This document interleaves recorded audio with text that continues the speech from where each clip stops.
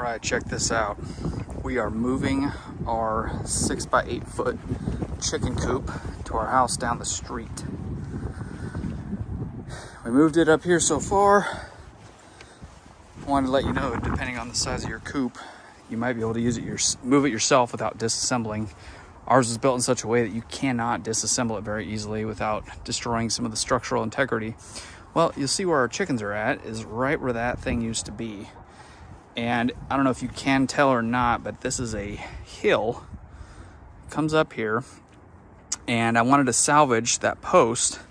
Rather than digging and pouring for a new post, I cut it at a height where I could add some Simpson strong tie, like some straps, and nail those in, still make it usable.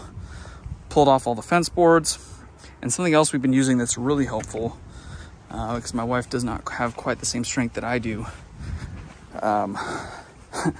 I built this, I framed this out so I can actually stand in there and lift it up like a trap bar for deadlifting if you've ever been in a gym. And on the front side, we just found an old hand truck. We wedged this sucker under here.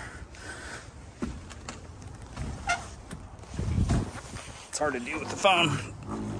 Get up underneath it, and it allows just enough clearance and the wheels to get under there while I get up on the other side.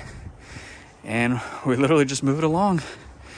And then to get down the street, I just removed a section of fence that is wide enough for that coop.